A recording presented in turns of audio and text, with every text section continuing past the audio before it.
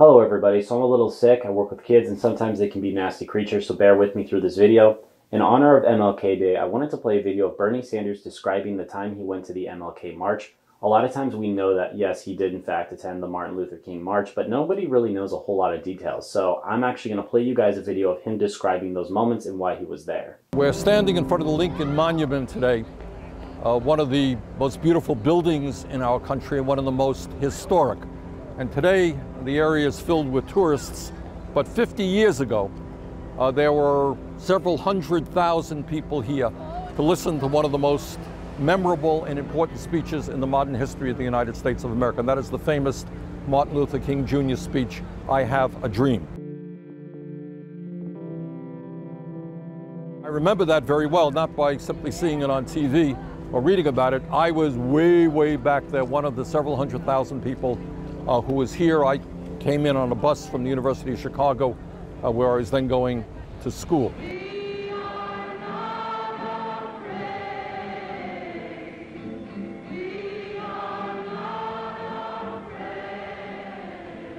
I remember the day very well, and I remember the moment, the period well, because up at the University of Chicago, where I was then going to school, we were working with young people in the South.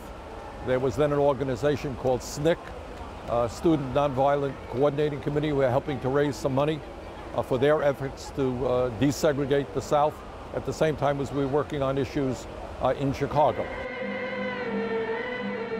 I think as we reflect back on this very great man, certainly one of the great leaders in American history, we understand that in one hand we have come a very long way in achieving his vision of a country in which there's far more racial justice today than there was in his lifetime. Many of the barriers of segregation have been broken. I think he would have been very surprised to know that in the year 2013, not only would we have an African American as President of the United States, but that gentleman would have been re-elected.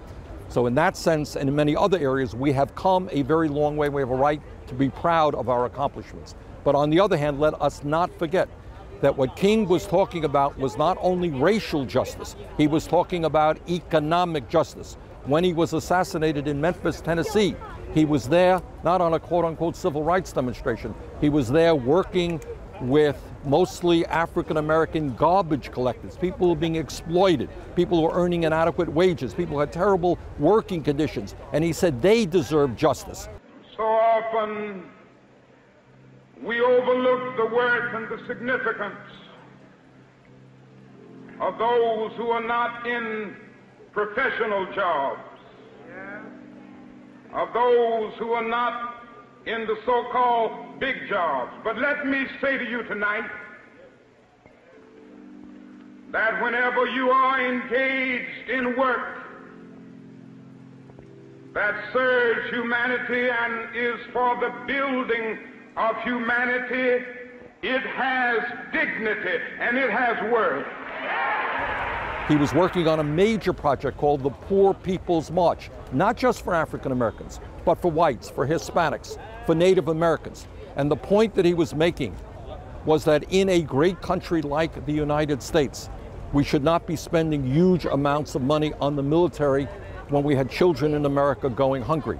We should not be having the kind of income and wealth inequality that we had, where so few had so much and so many people had so little. And the truth of the matter is that 50 years later, in many ways, that aspect of King's dream, the economic aspect, is not only not better, it is probably worse. Black unemployment today for young people, youth, 40%. More income and wealth inequality today than existed during King's period. $600 billion being spent on the military today when we have a lot of people struggling to purchase food or to pay for prescription drugs.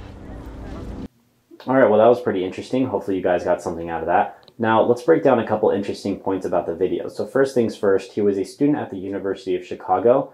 He was a member of SNCC, which is the Student Nonviolent Coordination Committee. And so what they're trying to do is end segregation in the South, along with helping some of the turmoil going down in Chicago. And Some other points that I thought was interesting is how he connected the issues going on in MLK's day with the issues currently going on in today's day and age. For example, the inequality. Literally, the wealth inequality gap now is higher than what it was during the time of MLK. That's pretty wild. Fun fact about that, actually, the wealth inequality now is at the times of what it was before the Great Depression. Think about that for a second. Right before the Great Depression, the inequality gap. When we were kids, we learned about this, and we're like, yeah, there was rich and then there was poor, more or less. Well, it's worse now than it was at that point in time.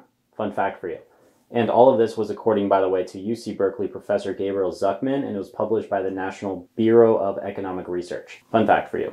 Anyway, back to this. In addition to this, MLK discussed the Vietnam War and the prioritization of the military over social welfare. Do I need to say anything? That sounds about right, right? Yes. The Afghanistan war right now is 18 years, and it's going strong. The Vietnam War was 20 years. There's literally kids right now, 17 years old, who were born after the war that are fighting in the war overseas right now, just for some perspective. The point with everything is that we've gone a long ways as a society. However, there's still a lot of improvements that we absolutely have to make, because there's some things that we're still battling in today's day and age. You don't have to vote for Bernie Sanders. I respect your view. That is fine. However, Bernie Sanders and MLK, their legacy should inspire us. That can show us, like, look, this is what happens when people decide to stand for their principles and make action for a social cause, for a larger cause, for everybody around us.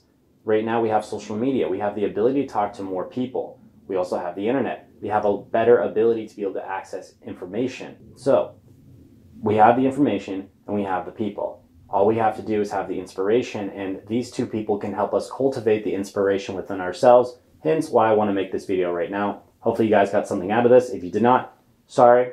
Happy MLK Day. Live long and prosper.